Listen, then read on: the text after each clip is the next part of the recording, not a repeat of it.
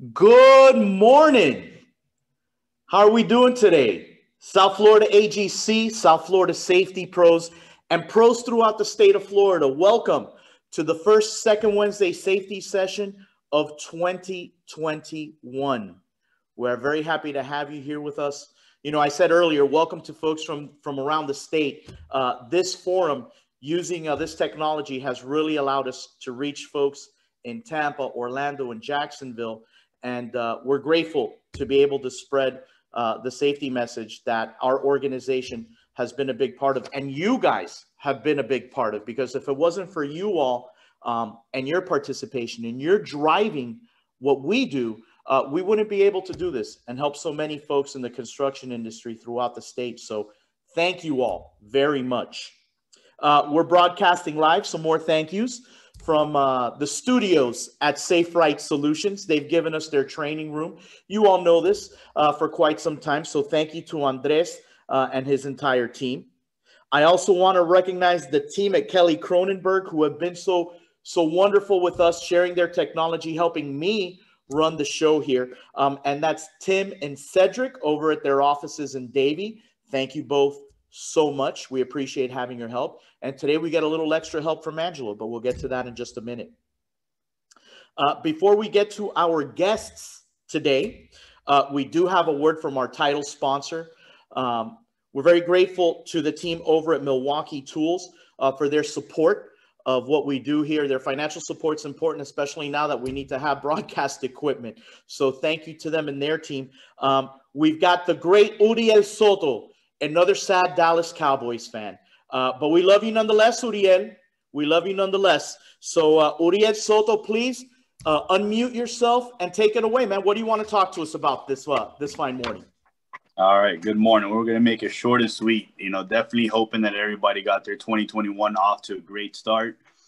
Here at the Milwaukee team, we're definitely excited to start off the year at the golf tournament coming up in about 2 weeks. So hoping to see a lot of the South Florida AGC members out there. For us in 2021, we're expecting to continue to put out a lot of new products that are going to make your job sites a lot more productive, a lot safer, from safety PPE to no emissions tools, to even joining and partnering up with Equipment Share to help you guys with those heavier equipments, following up with those, and then the billing process as well. A couple other great things that we're doing, partnering up with the Coastal team on a tool lanyard program. We're basically seating a couple tool lanyards on a couple of their sites, or allowing their subs to use them, and therefore creating a safer environment at that job site. But other than that, we're definitely excited to get back out there, get in front of the members, join these events, and then kind of get back to a little bit of normalcy. We are definitely seeing that the work is picking up, and we're excited to be there and support you all. If there's any safety training that we could help you out with on the sites or at the warehouse, please feel free to reach out to myself or someone from the team. And thank you very much again, Carlos. Definitely appreciate the support, and looking forward to a great 2021. No, we appreciate you. Hey, Uriel, if somebody wants to reach you, what's the best way to reach you?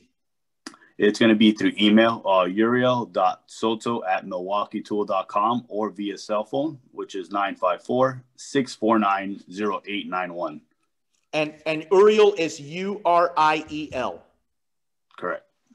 Gotcha. All right. Thank you, Uriel. Appreciate it, man.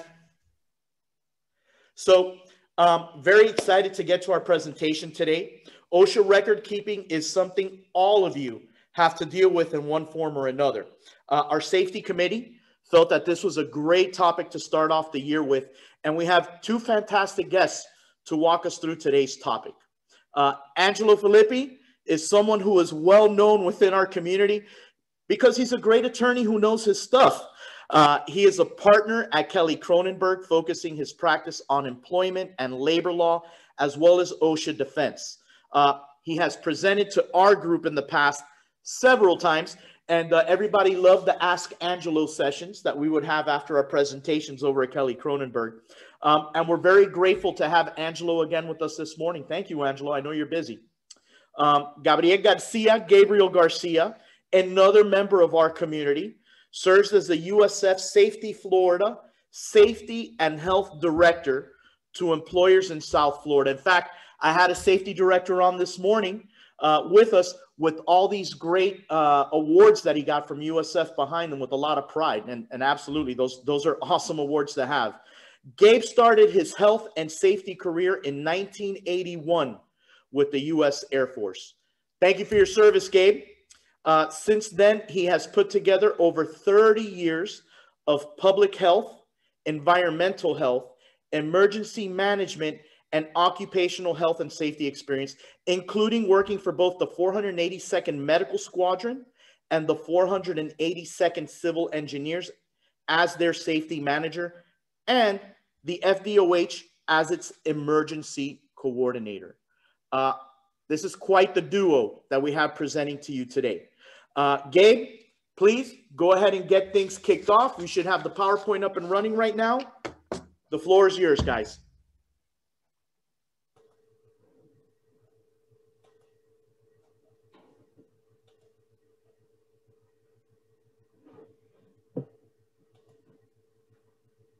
Can you guys see my screen? We can. Great. Thank you, Carlos, for that awesome introduction. Just let me know how much I owe you afterwards. With that in mind, once again, thank you, and everybody welcome to the OSHA Record Keeping. This is going to be an overview. I want to put a disclaimer first.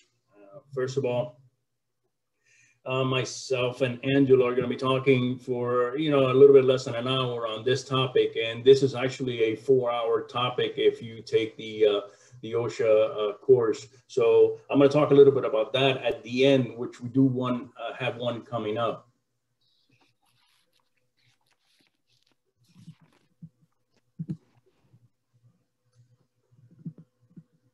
Hi. So the purpose of this rule, 1904, is to require employers to record and report work-related fatalities, injuries, and illnesses. This does not mean that when you report this to OSHA, that means the employer was at fault, or that any of the OSHA rules has been violated, or that the employee is eligible for work compensation or other benefits. This is very, very important to know. Everybody thinks that when you're reporting the OSHA, you're going to get in trouble. Well, no, you're actually reporting what just happened, and then an evaluation of the injury or illnesses will dictate what happens afterwards. But another thing we wanted to make clear, and I think Angela will probably talk a little bit more about this, is the difference between OSHA injuries, illness recording, and workers' compensation. They are totally independent of each other. As with anything else, records keeping does have exceptions. In this case, records keeping based on the size of the employer, if you get 10 or less, you may or may not be required to. You also have partial, which is based on specific NAICSs, but you still can be requested to do so. And last but not least, it's based on industry. Unfortunately, all construction, agriculture, manufacturing, and utilities and wholesale trades are covered under this section. Recording criteria. All employees identified under this 1904 must record each fatality, injury, or illnesses that is, first of all, work-related. Second of all, it's a new case. And third of all, meets one or more criteria contained in section 1907 and 1904.11. And those includes general industry, general recording criteria, needle sticks, the medical removal and hearing loss, and TB, tuberculosis. Not to go through the entire thing, but this is pretty much a definition of work-relatedness. If you look down at the red lettering on the bottom, it's just pretty much any event or exposure that occurs during the work environment, in the work environment. So, Gabriel, I'm going to go ahead. Jump in here. You can hear me, right? Everybody can hear me? All right, this is Angelo. Thanks for having me this morning. There's a lot of words in there that have significant meanings, and I wanted to point some of them out, and I wanted to give you some examples because it's important first to determine whether the injury or illness was work-related, okay? And so let's talk first about the definition. You consider an injury or illness to be work-related if an event or exposure in the work environment either caused or contributed. And I want to stop there. What OSHA says is that it's not the cause or the contributing factor, it is a cause or a contributing factor. So there could be other factors that cause the illness or injury, as long as one of those factors was an event or exposure in the work environment, it's work-related. Then you go on and it says that the resulting condition or significantly aggravated a pre-existing injury or illness. And we're going to talk about that a little more in a little more detail. What's important here is that work-relatedness is presumed for injuries and illnesses resulting from events or exposures occurring in the work environment, unless an exception in B2 applies. And I wanted to go over a couple of the exceptions, one of them being that the injury or illness involves signs or symptoms that surface at work, but result solely from a non-work related event or exposure that occurs outside the work environment, or that the employee was doing personal tasks at the establishment outside of the employee's assigned working hours, or that the illness is the common cold or flu. But they note that contagious diseases, and we'll talk about that bad word, COVID, are considered work-related if the employee is infected at work, and we'll go through that. Then finally, mental illness is not considered work-related unless there's an opinion from a physician stating that the employee has a mental illness that is work-related. Okay. So what happens where a worker has worn his work boots to apply a sealer to his pavers at home? Then he goes to work, and as a result of the sealer being on his work boots, he falls and injures himself at the work site. Is that work-related?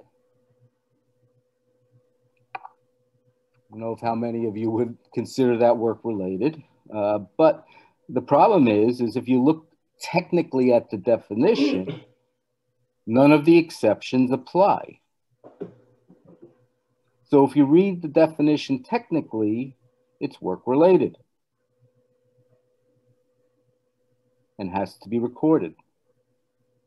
But, and there's always a but with us lawyers, let's give you another example. Let's say someone has an epileptic seizure at work, which results in a fall, and the employee breaks his arm. There's actually an OSHA interpretation here, okay? And in the OSHA interpretation, they point to that exemption that I mentioned, that where the injury or illness involves signs or symptoms that surface at work, but results solely from non-work related event or exposure. Now, there was no non-related event or exposure. Nevertheless, here OSHA says that because even though the broken arm occurred in the workplace,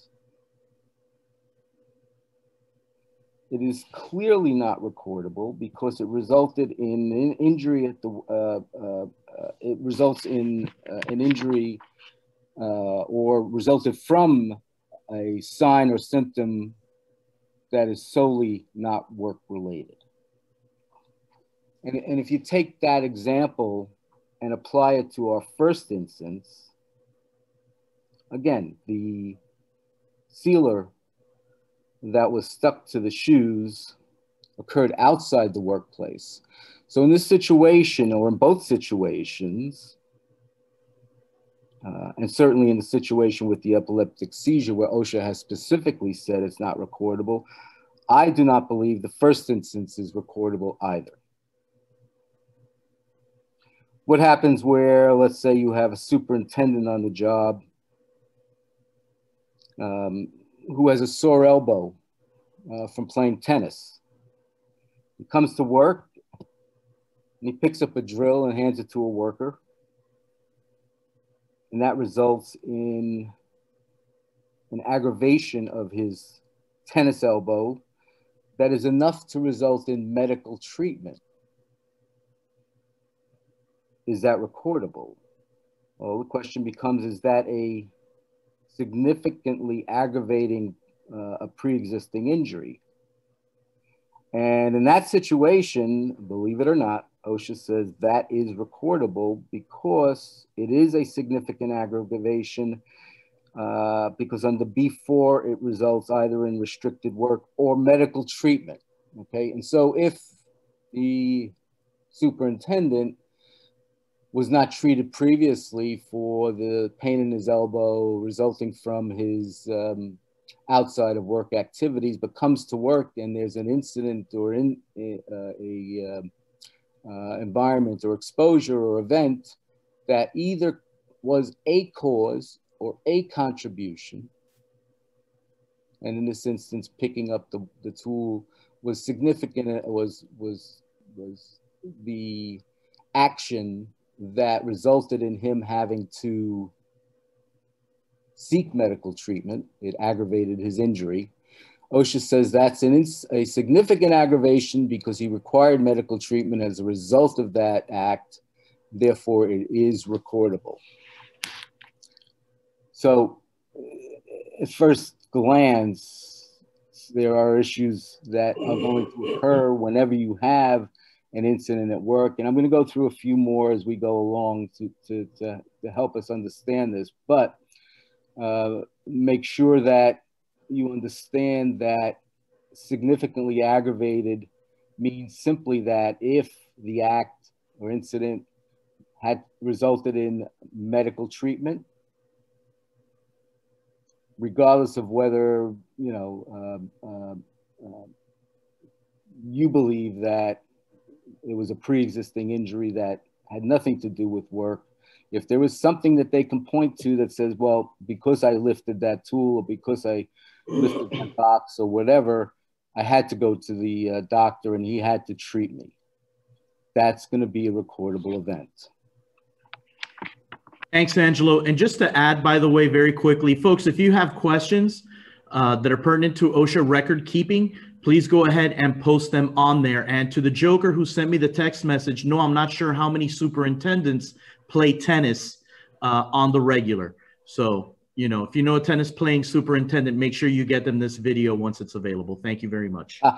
Maybe they're playing golf. Much more likely. All right, guys, go right ahead. Thank you. Go ahead, Gabriel. All right. Here, let's take a look at the definition for work environment.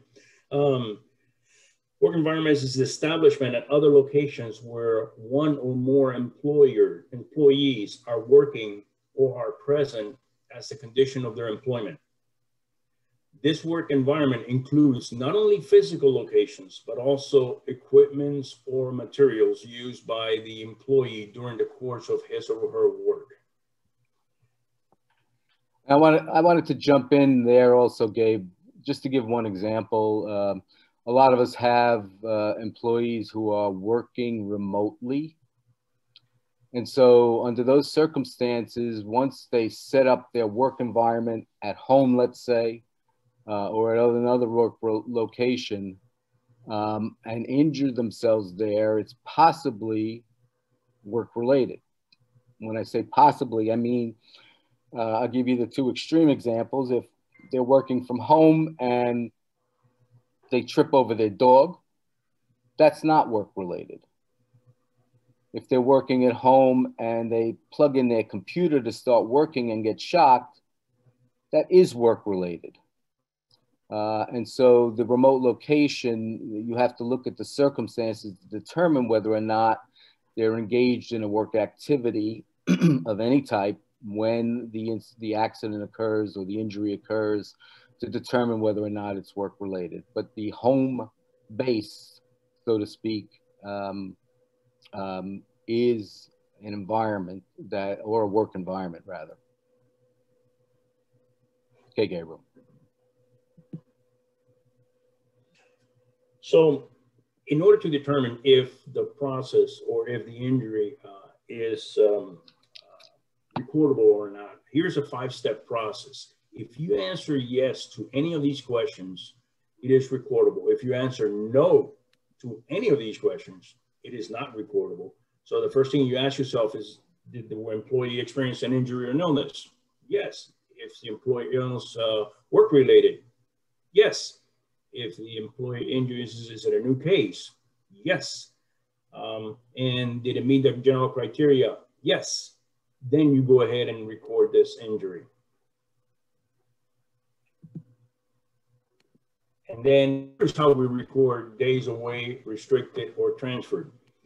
Record if the case involves 1 or more days away from work.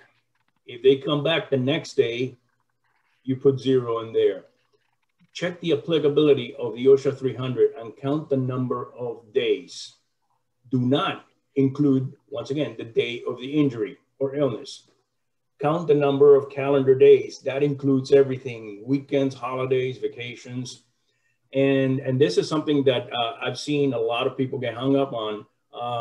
You only cap up to 180 days away or restricted. And by the way, you need to keep it also in the year that happened. For example, an employee gets injured in December 5th and doesn't return back to work till January 10th. Those 10 days that they spent in January actually needs to be recorded in the previous year where the accident happened. And this is where you go back and address those injuries and you update the OSHA 300. You may stop count the day the employee leaves the company for whatever reason, unless it's related to the injury. If it's unrelated, you go ahead and you stop it. If a medical exception, a medical opinion exists, employee must follow that opinion. Restricted work cases. I put a note in here. An employee's routine job functions are those activities the employee regularly performs at least once a week. That's according to OSHA standards. Restrict work activity exists if the employee is unable to work the full workday he or she would otherwise have been scheduled to work, or unable to perform 1 or more routine job functions. The case is not recordable if the employee experiences just minor musculoskeletal discomfort. Healthcare professional determines that the employee is fully able to perform all of his or her routine job functions, and the employer assigns a work restriction to the employee for the purpose of preventing a more serious conditions from developing. Job transfer. This is where a case is recordable if the injury or illness of the ill employee performs his or her routine job duty part of the day and is assigned another job for the rest of the day.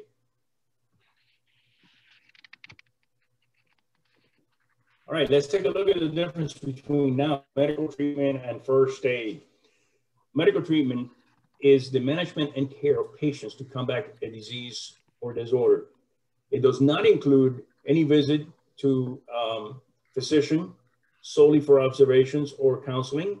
It doesn't include diagnostic procedures, and definitely doesn't include first aid. First aid, go ahead. Can we go back to that job transfer slide a second? I want to make a couple of comments on that. So as Gabe said, a case is recordable if the injured or ill employee performs his or her routine job duties for part of a day and is assigned to another job for the rest of the day. There are some significant issues that occur. A lot of us have light duty assignments, particularly where we have a workers' comp claim that occurs as a result of the injury or illness. Workers' comp, as you know, is implicated whenever there is an injury or illness that occurs in the workplace. And in cases where you have an employee who is reassigned, let's say, to another job in order to avoid indemnity benefits, because as most of us know, I think that if you have indemnity benefits being paid, that has the greatest effect on your mod in a workers' comp scenario. Now, the other issue I wanted to raise here is, particularly if you have a light duty policy or practice, and this is a little bit outside topic, but it's important because situations where the employee has a chronic musculoskeletal injury, for example, where you've recorded it and it's also a workers' comp matter, but you've assigned them to a job for light duty, you need to make sure that your light duty policy has a cap. And the reason for that is because if the injury or illness is such that it could be considered a disability under the Americans with Disabilities Act, then that transfer, if it looks like a job that can be performed permanently and the employee's restrictions, as they tend to do, drag out for months or even years, then placing them in a job for an excess period of time, and a lot of people cap it at either 120 or 180 days, and that's fine. But if you don't, and an employee continues doing that light duty job to avoid the indemnity, and it goes on for 6 months or so, it may be looked at as a reassignment which accommodates a disability. And if it looks too much like a permanent position, then it could be considered an accommodation, and taking them out of it might result in a violation of the ADA. So what you want to make sure is that if you have a written light duty program at the very least under workers' comp, then that is capped. And it has in bold at 20 points that it is a temporary position to ensure that you avoid the situation where it's considered an ADA accommodation.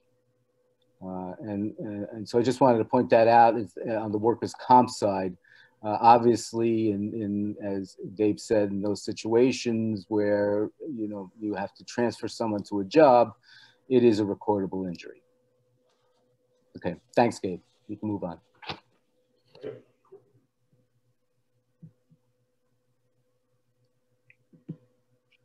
Let's talk a little bit about first aid. These are some of the examples that, of first aid that can be given to an employee who has been ill. But one of the ones that really catches my eye a lot, especially when I do visits and help companies out, is the first one. Using non-prescription medications on non-prescription strength.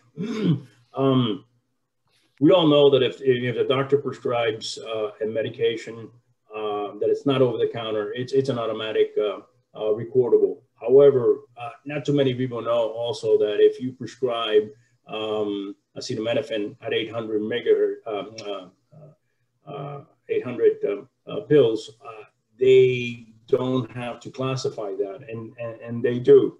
because once again, you got to take a look at the medicine. If that medicine is designed to be taken at 200 milligrams and you're taking 800 based on the doctor's recommendation, then it would be a recordable.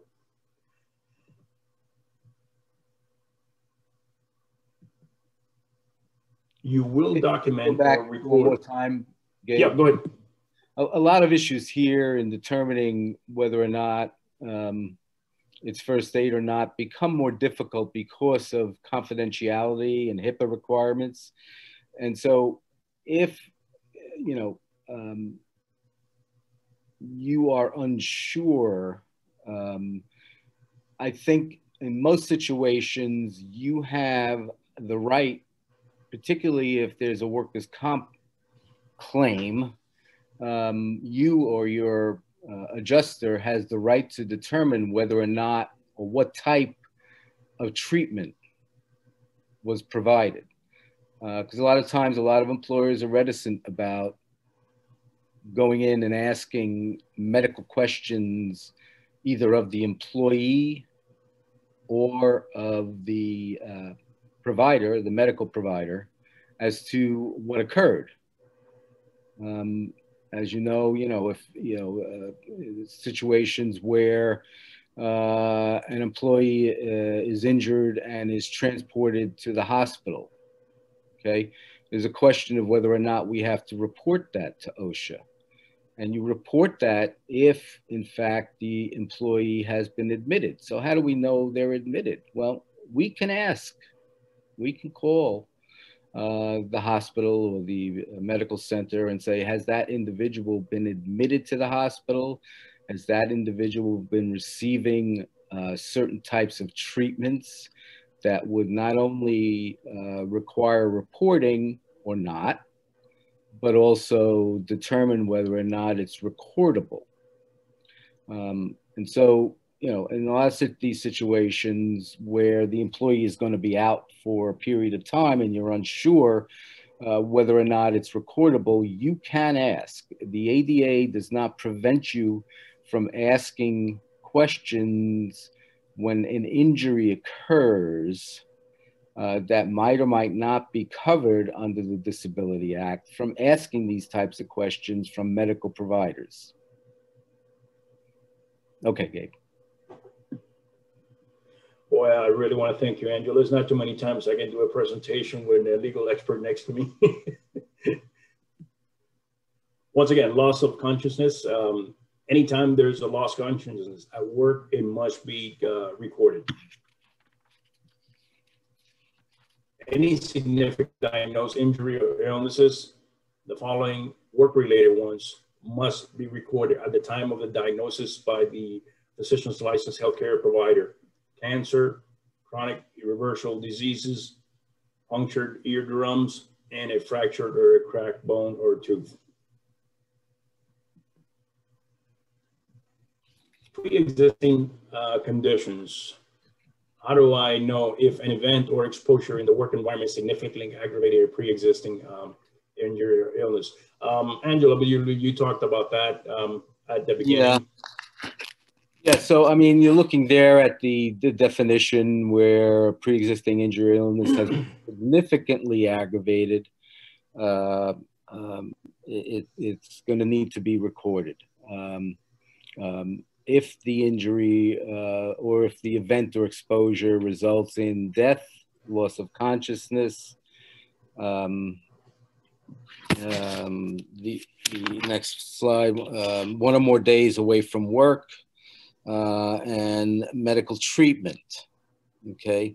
In a case where no medical treatment was needed for the injury or illness before, and that was my example with the superintendent who was either playing golf or tennis, depending upon your point of view, and went to work, lifted a box, lifted a tool, lifted something, which aggravated it enough that it required medical treatment. And so that's why I came to the conclusion there that that was a recordable event.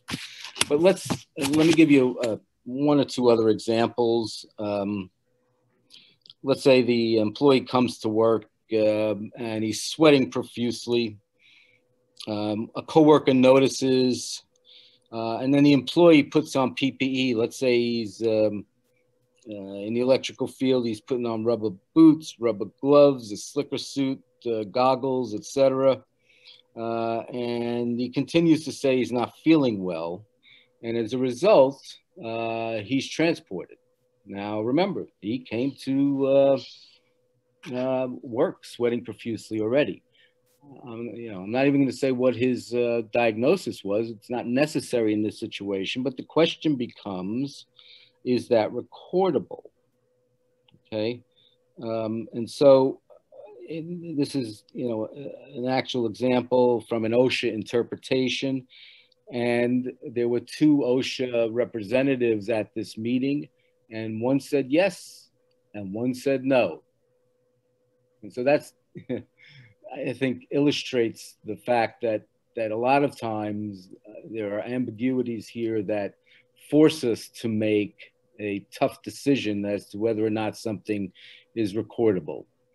In this instance, because he was at work and donned his equipment and continued to complain, and then was transported and received medical treatment, I would lean in the direction of recording the incident.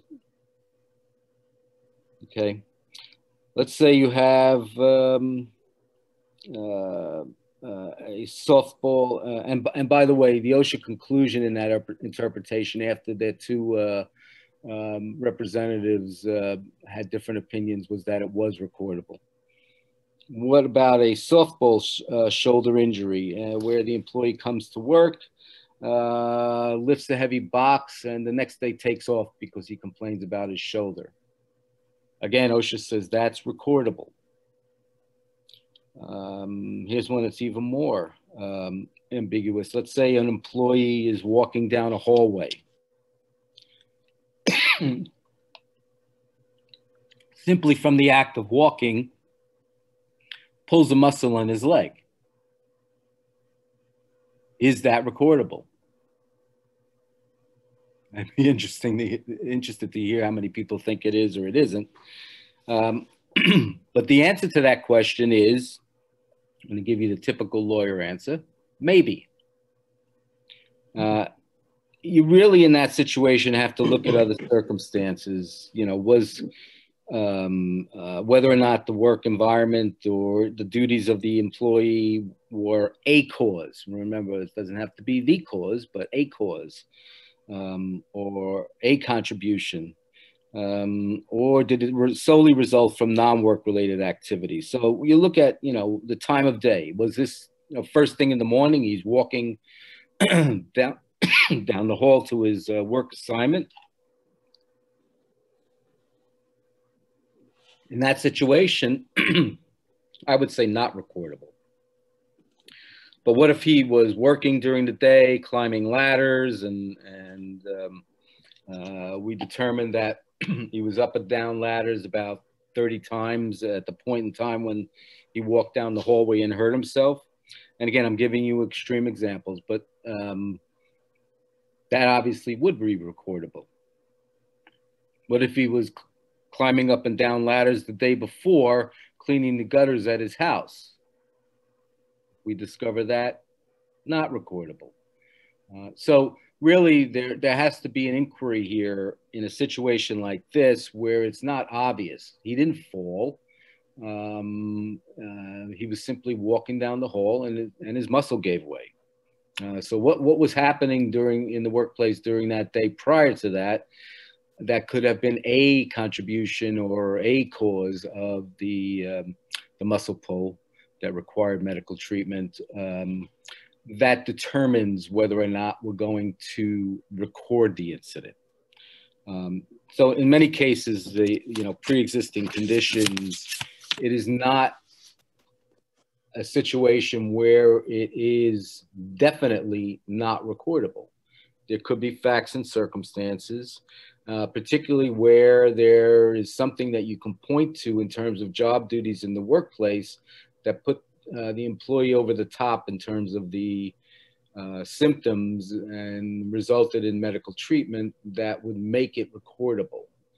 So there has to be a little investigation done in order for us to make the determination with respect to pre-existing conditions.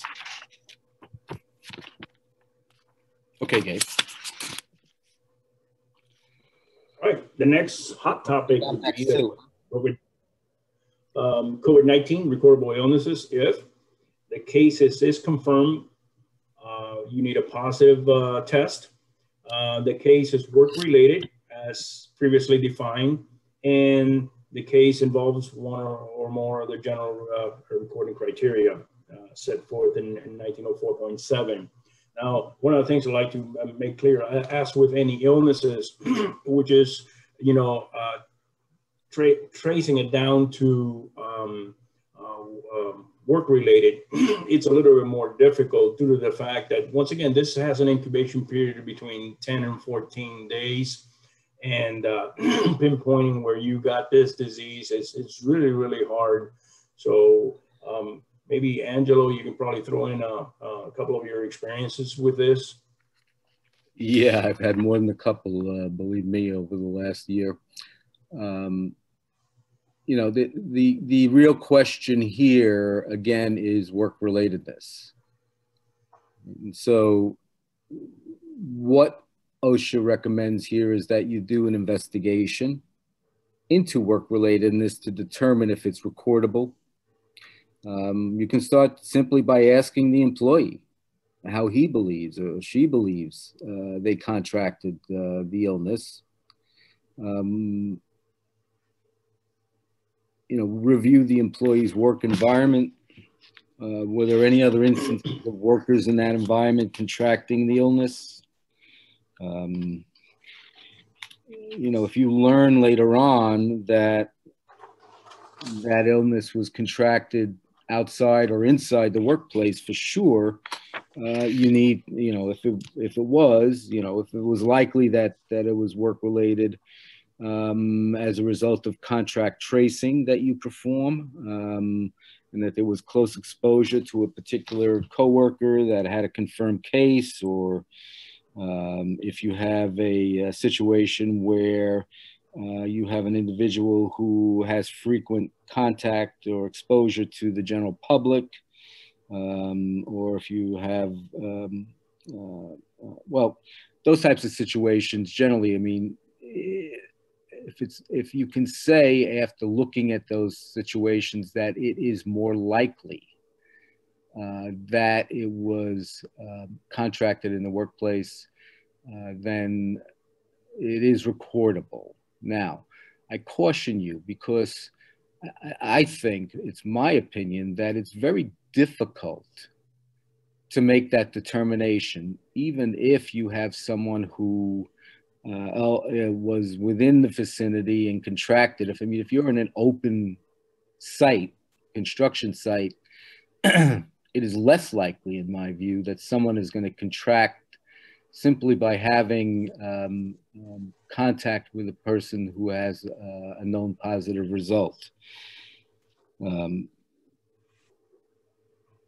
There's one section here that says that, you know, employees COVID-19 is not work-related, or is likely not work-related, if they're the only worker to contract COVID-19 in the vicinity, and they don't have frequent contact with the general public, let's say. In that situation, I think, you know, if you have two people in the same vicinity who contracted it, one is not recordable and one is, right? Because that first person who got it likely got it from outside the workplace. Then you have to determine if the second person had sufficient contact, you know, just because they work on the same work site, you know, are they on the same crew? Had they worked together after the first person was, or had a positive result? You look at all the circumstances, and I think more often than not, you're going to determine that it is not work-related. You can, most people, you know, you're going to find that, you know, if they have associated with someone, a family member, a significant other, a friend who is not a coworker, and may have exposed the employee. I mean, you know, those situations, you have to, you know, rely on the employee and say, hey, you know, has anyone, you know, in your immediate family, or have you had contact with anyone else who had a positive result in the last 10 days or so? Again, it's not an easy situation, but I lean more towards the non-work related than I do to the work related, unless you have really good evidence that the individual was working closely with someone who you find out had tested positive. For purposes of workers' comp, basically the same criteria apply. You want to conduct an investigation to determine if it is work related.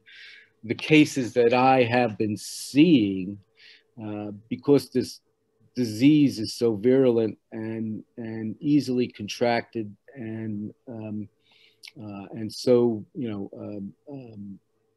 prevalent right now in terms of positive results, the vast majority of claims that have been brought in the workers' comp arena have been rejected. It's very difficult to prove one way or another where the incident, let's call it, occurred, in which resulted in the virus being transmitted, particularly in outside construction work sites. I think you have a good argument there in most cases that it would be difficult to contract unless you have very clear evidence. Excuse me, that's a worker's cough. It's not COVID. A smoker's cough, rather. I think with regard to recordable illnesses, and although COVID-19 is a flu, it is contagious. So technically under the regs, it would be recordable, but in looking at what OSHA has told us, what CDC has told us, and various other agencies dealing with health issues, including the Florida Department of Health, I think you're going to come down to find that in the vast majority of cases, unless the evidence is absolutely incontrovertible, that it's not a recordable event, not a genuine workers' comp claim. Okay, Gabe. Thanks, Angel. Next, let's talk a little bit about the forms here. Employer must enter each recordable case in the form within 7 calendar days of receiving that information. You may use a similar form to the OSHA 300. However, it needs to have the same information, be understandable, and have similar instructions. Forms can be kept on a computer as long as they're produced when they are needed and met in the provision of the standard, which sometimes calls for you have to be able to provide it within 4 hours. First is the OSHA 300. This is the bread and butter. This is pretty much where all the information pretty much goes into. As I sit down with clients and work with them to see what they're doing right and what they're doing wrong, I see the biggest mistake they make is in this area right here, where they classify the injury. But if you read here, it says classify injury, check only one box, whichever is the most serious. So you start off first with dead. You know, if the person died or it was a fatality, yeah, we'll go ahead and mark it here. However, if it wasn't, the next one in line will be days away from work. That takes precedence over job transfer. Let's say a person did both, was day away from work and then was later on a restriction or a job transfer. Well, according to this, it says check one box, the most serious one. So in this case will be days away from work. And then here you will go ahead and document the information for days away from work or the job transfer as to how many days. And remember, there's a 180 cap. Next form is a 301, and here's where you document what happened. And Angelo is probably going to talk to you a little bit about number 15, but one of the things I stress to everybody is try to put as much information down as you can here to help you diagnose what the problem is and come to the root cause. And that's what you want to do, you know, prevent it from happening again. Angelo will probably talk a little bit more, but it does make sense on number 15. It's where you tell the story of to pretty much what happened. Angelo, you want to take it from there? Sure. That's the question that I think scares all lawyers, particularly those who represent a client that is being sued under workers' comp, or perhaps they even try to go outside workers' comp and sue you under your coverage B, which is, you know, there was reckless disregard. And so, you know, the example there, worker was sprayed with chlorine when gasket broke during replacement. Okay. The only thing that does for you, if you make a statement like that, is put you in risk for a potential liability claim. You know, was the gasket bad in the first place, and the maintenance person installed it anyway? Did the maintenance person know? Was the maintenance person supervised? And you can see how it, you know, it goes down the line towards, you know, has there been some negligence here? Has there been some reckless disregard? So my view in terms of number 15 is to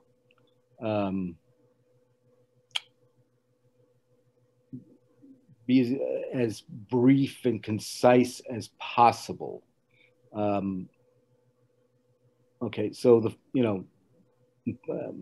I would say something to the effect, with respect to the first example, employee fell off the ladder and injured himself, as opposed to ladder slipped on a wet floor. Okay. First of all, we all know that ladder slipped on a wet floor is going to bring you OSHA citations. It's going to bring you a workers' comp claim, and, you know, who was monitoring, you know, and why was the floor wet, and was there any measures taken to avoid putting that ladder on that wet floor, et cetera, et cetera, et cetera. So again, I think it's important for us to think carefully about what we put in number 15. And that's all I'll say about that.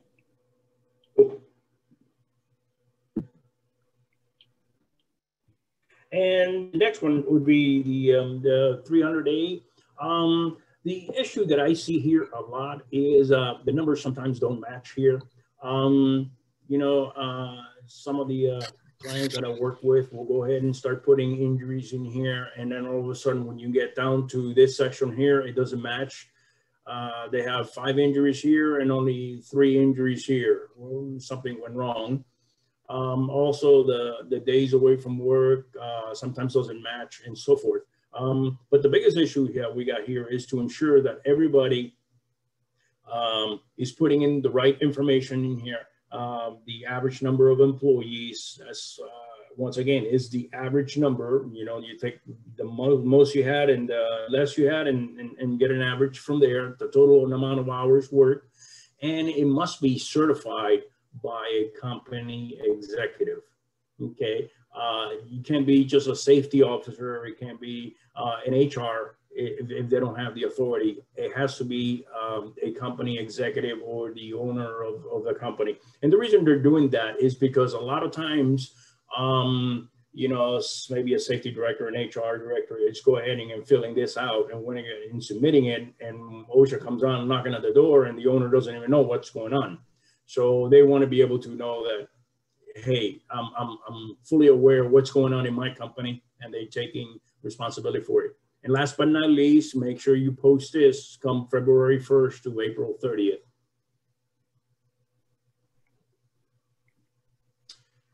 Red line.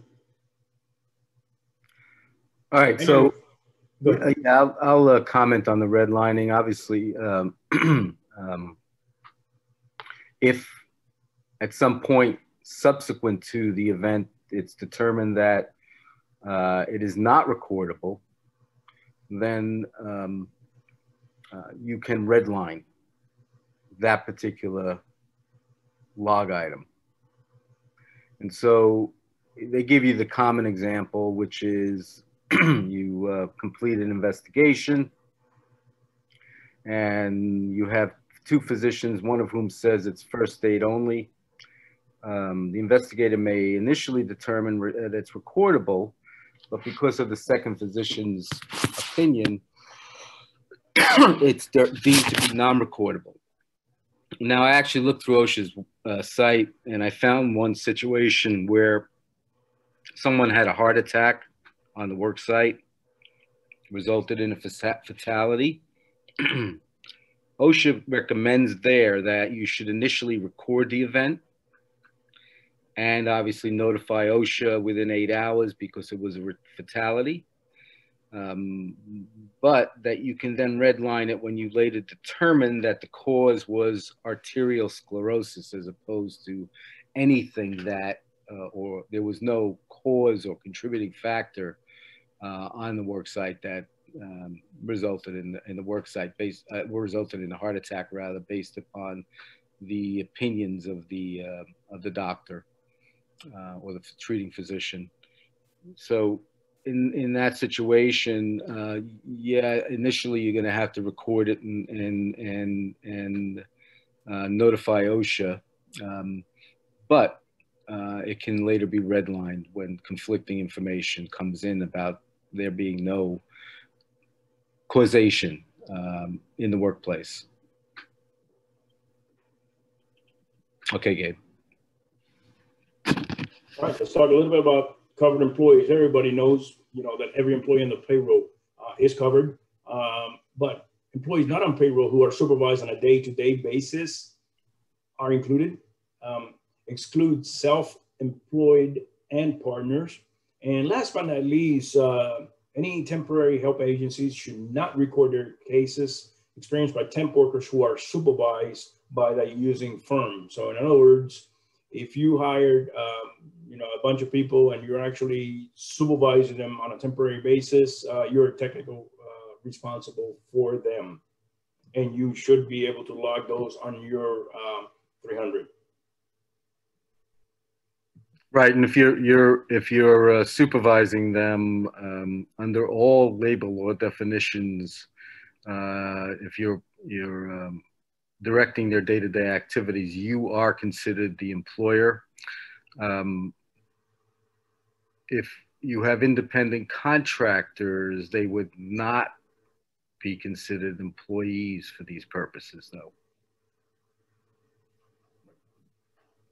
You need to make sure they're true independent contractors. They meet all the criteria that makes them an independent contractor. And again, one of the criteria is whether or not you're directing their day-to-day activities. Whenever you direct and supervise their day-to-day activities, and I'm not talking about you telling them what the results are to be or how quickly they're to complete their project.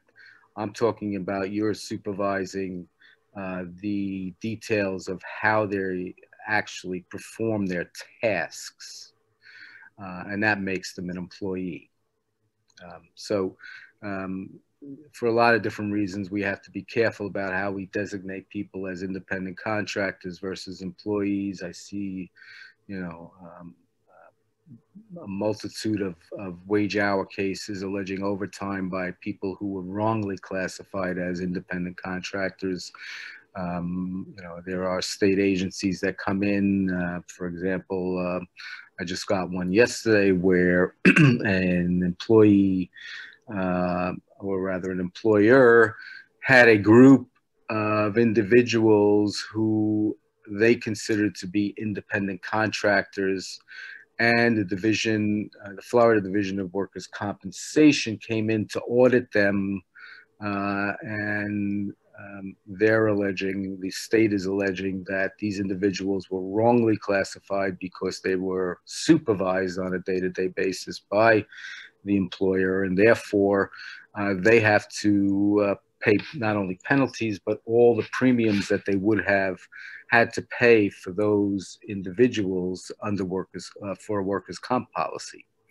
You know, depending upon the size, that can get into a fairly large number. So we need to be careful how we classify employees, not only for whether it's a recordable event, but also for numerous other labor issues that could arise if they're wrongly classified.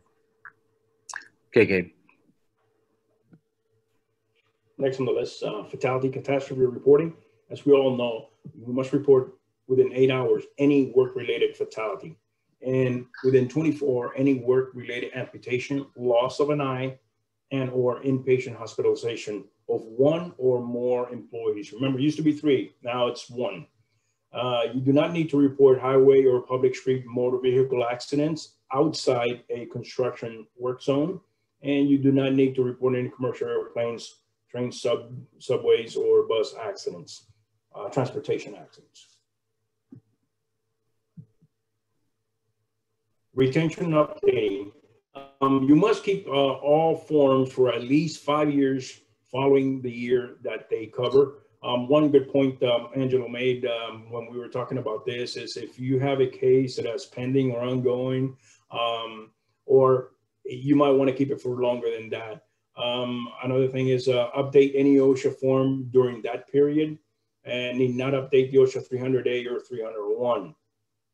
And in the event that any government representative requires it, you must provide copies of the records, as I mentioned before, within 4 business hours, and use the business hours of the establishment where the records are located.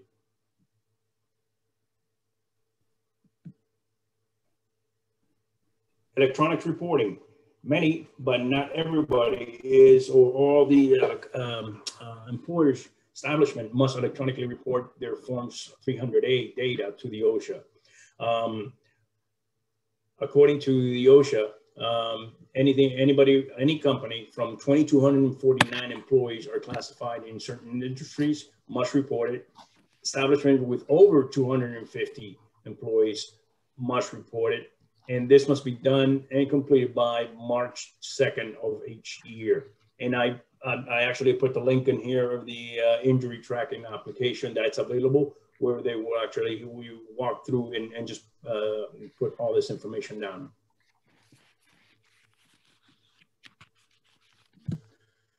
Last but not least, I would like to thank Angelo for supporting me. It's not every day I get the luxury of having such a wealth of experience backing me up on this. And also I wanted to mention that USF OTI Center is actually going to be providing an OSHA 7845. This is a numbered course, and it's going to be on January 19th. This is going to be a 4-hour course, and once again, it provides educational credits. So if you want to go to this website here that you see here, USFOTI ec.org, they will be able to provide you with all the classes that we have available, including the 7845. And Gabe, again, that class is on the 19th of this month, correct? So if they want to register, they need to do that right away. Could you go back one more time just so folks can get the website off that slide real quick? Just give everybody another moment to get that. And folks, I will be sharing this presentation with you both in video format and the PowerPoint presentation. That'll be available on our website. It takes about 48 to 72 hours, but you'll have access to all this great info as well. Go ahead, Gabe. I'm sorry. You can go to the next slide. I'm sorry. Yep. And this is where questions can come in. Yeah, I got a few for you guys. Firstly, when recording the total number of hours worked by employees, on the OSHA 300A form, do you include PTO and sick time paid?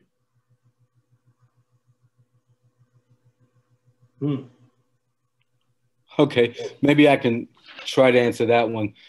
I'm presuming that the employee has injured themselves in such a way that they need to take time off.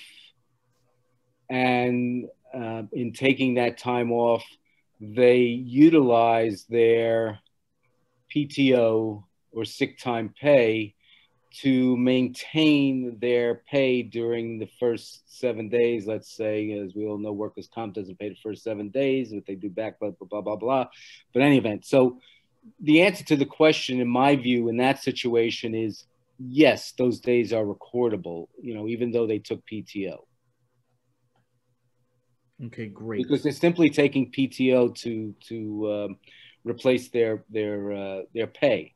The reason why they're out is still because of the incident.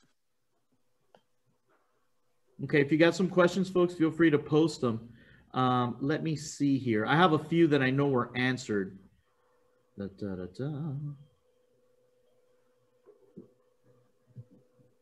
All right, here's one. The question is, when do you stop counting restricted days for an employee? Is it the day they had no restrictions, or is it when they received their MMI?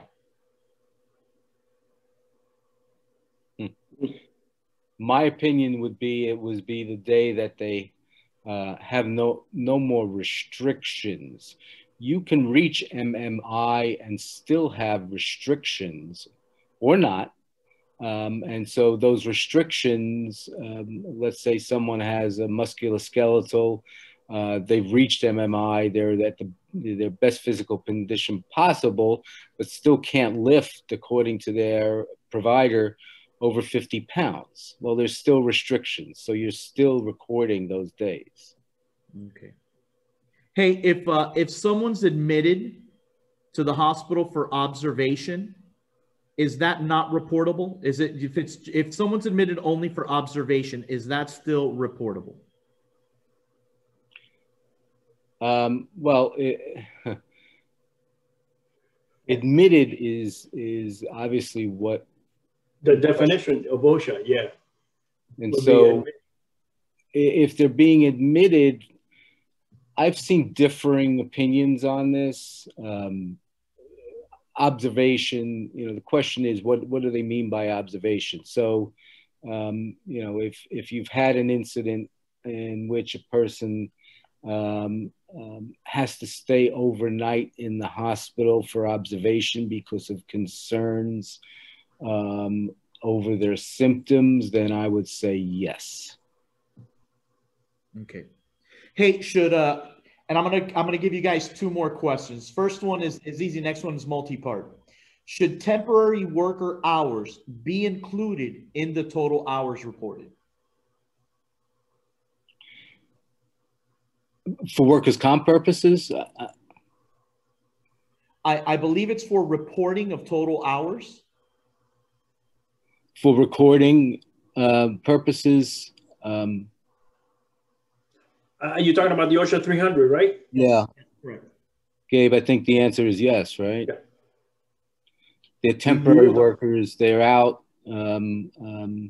whatever hours they're out as a result of the illness or injury that was work-related, and that has to be recorded. Are you talking about just injuries, or are you talking about just regular work hours? Regular work hours. Yeah. Yes, they do. For the 300? Yes. They are technically paying for that service for those hours. Okay, great. And let's see, I've got one last one for you. How far can you go back to redline a previous recordable case? And they specifically ask if you can go as far back as 2019. And the second part, what if the injuries are now healed? Can a physician still reevaluate what the appropriate treatment could or should have been? the first question is, there's nothing in the regulations which put a limit on the time frame in which you can redline. Right. So I would say the answer to that question is yes. You can redline going back to 215.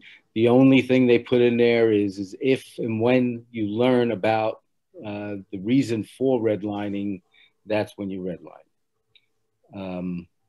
What was the second question again, Carlos? The second part, excuse me. What if the injuries are now healed? Can a physician still reevaluate what the appropriate treatment could or should have been?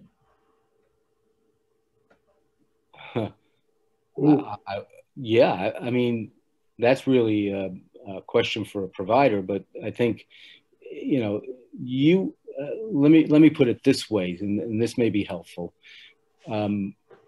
If you have someone who has an injury and is out of work, and the physician says they're at MMI, but you know, they can no longer lift 20 pounds, even though they're at MMI, and that person, you know, based upon that, can't do your job. Well, you may want to, for purposes under the ADA, request a second opinion or request an FCE.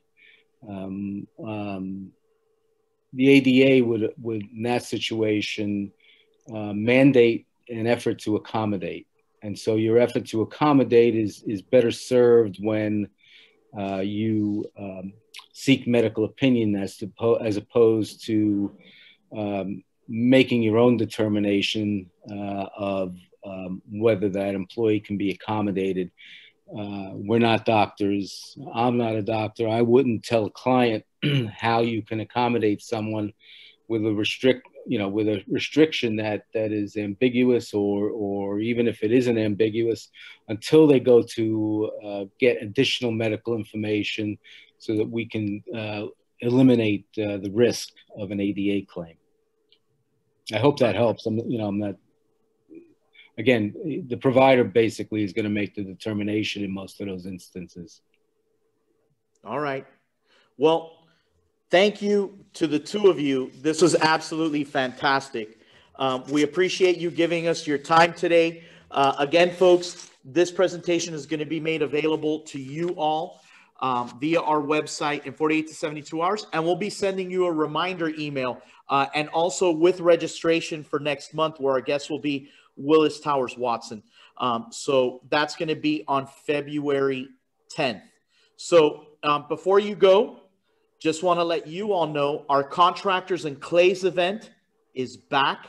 We're going to be going to Quail Creek Plantation on March 19th. That is a Friday. So if you go on our website, www.sfagc.org, and click on the events menu, you'll see the registration for that event is up. I really look forward to having a ton of you there. It's very popular within the safety community.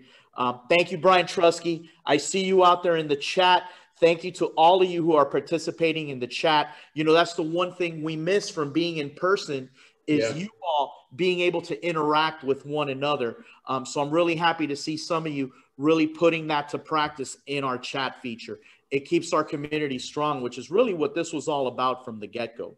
Couple final thank yous. Again, Gabe and Angelo, thank you for taking this time to speak with us today. Milwaukee Tools, thank you for your support of our safety sessions. Kelly Cronenberg, to the whole team behind the scenes, thank you all very much. Safe Right Solutions, thank you for hosting us.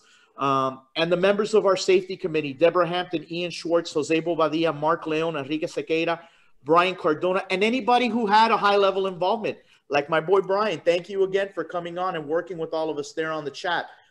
We love having everybody here and engaged. It's important. That's it, folks. Have yourself a wonderful day. Please stay safe out there. You know, coronavirus isn't going away. Infection rates are way, way, way high. So make sure you keep protecting yourselves and your employees out there on the job site. I have a lot of pride, although I am not a safety director. I'm just a pretty face here at the AGC. but I have a lot of pride of being part of your group and all the work you have done for the construction industry, you know, to keep everyone safe, especially compared to other industries and what's going out there in the public. So thank you all very much. See you guys in a few weeks. If you have any questions, you know where to reach us. Have a great afternoon, everybody. Have a great day. Thank you so much. Thank you, Carlos. Good morning. Bye, guys. All right, take care. You guys have a great day.